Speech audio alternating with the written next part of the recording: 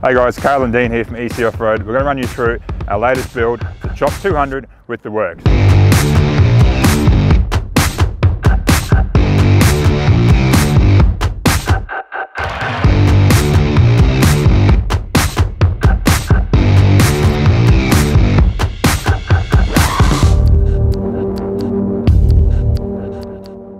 So we had a customer come in with some pretty fine details, pretty particular what he wanted. We thought, right, we can do it, let's go.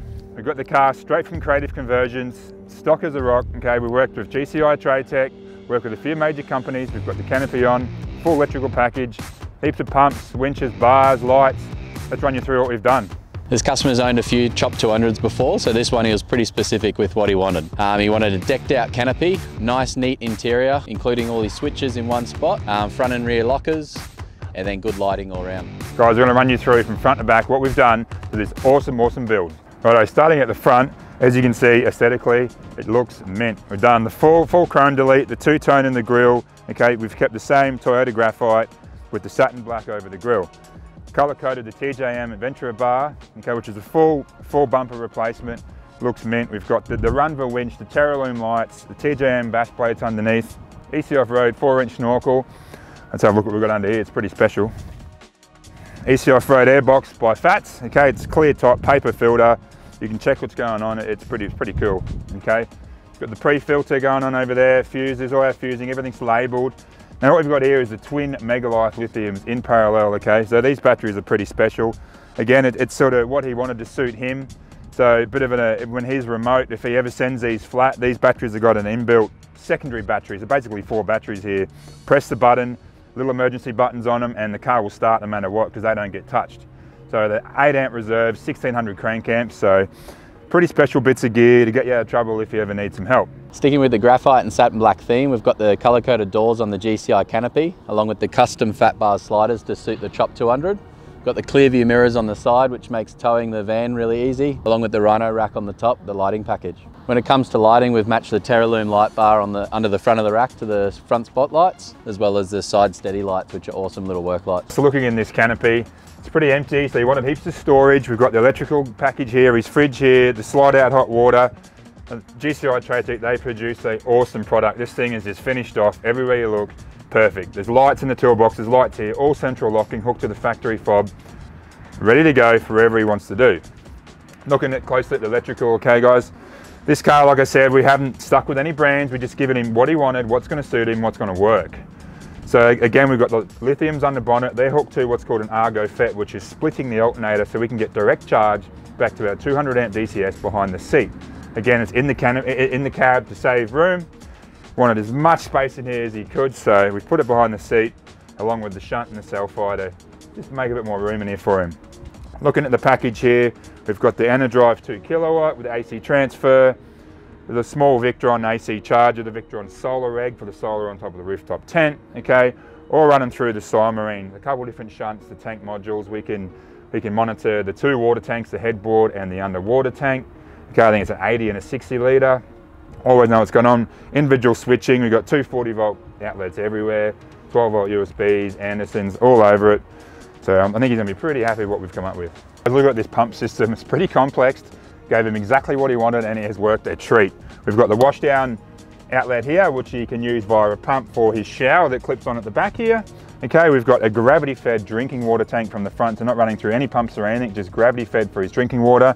We've got an inlet and an outlet separate Seaflow saltwater rated pump here. So the idea was he could hook up to any sort of water source, whether it be a bucket, the ocean, a river, suck in and pump out to clean his fish, clean the car, whatever you want to do. We've got the air fitting out here, the manuals overrides for the airbags, all your Andersons for the different trailers, your 2 caravan cameras for his van.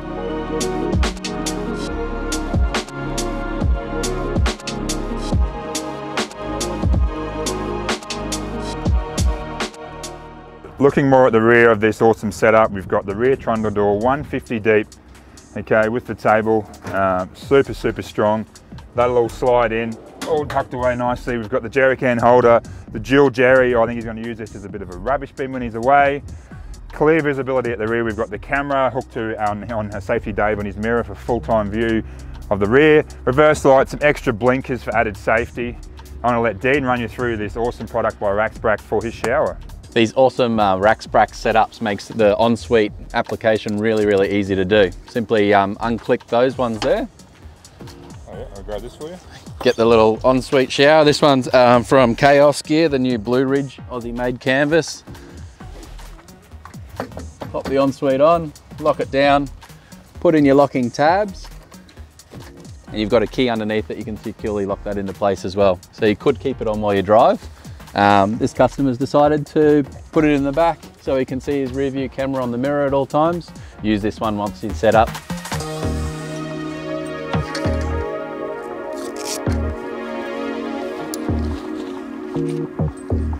Great little ensuite, this one.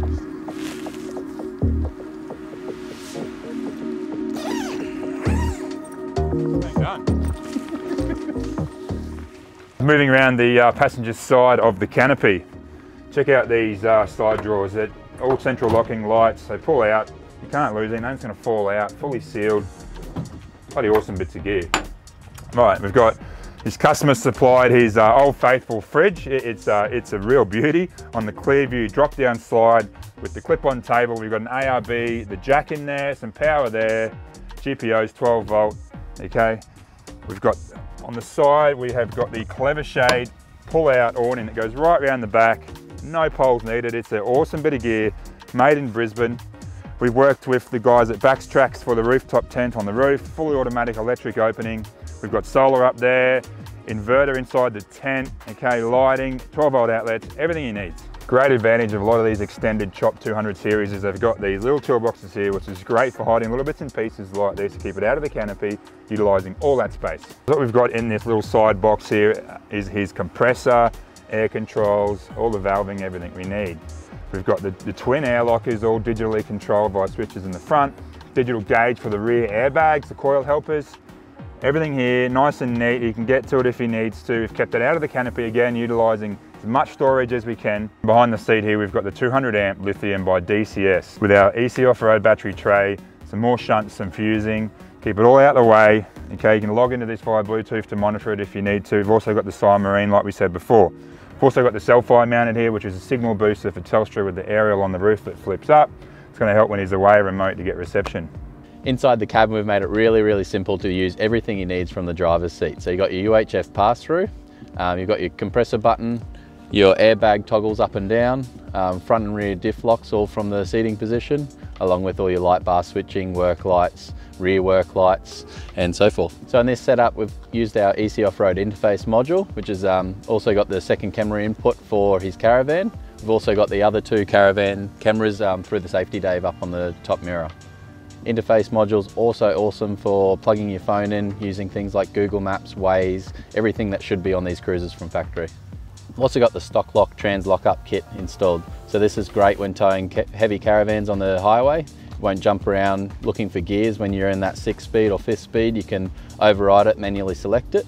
We've also got the Ultra Gauge installed, which gives you a good overview of all different temperatures of different components, including your transmission, which is the probably #1 factor while you're towing heavy loads. Righto guys, this thing looks amazing. It's been fully coated by the details team in-house at EC Off-Road. Full exterior of this vehicle, the Pompanazzi Real Quartz coating. Underneath, it's a hand-applied, transparent TU rust proofing. It's going to protect that underbody for the life of this car. This Chop 200 has turned out a real treat. It's going to handle whatever you can throw at it. The ultimate tourer, the ultimate weekender, hook the van on and go, hook the boat on and go, you name it. If you want to get anything built similar, guys, get in contact today.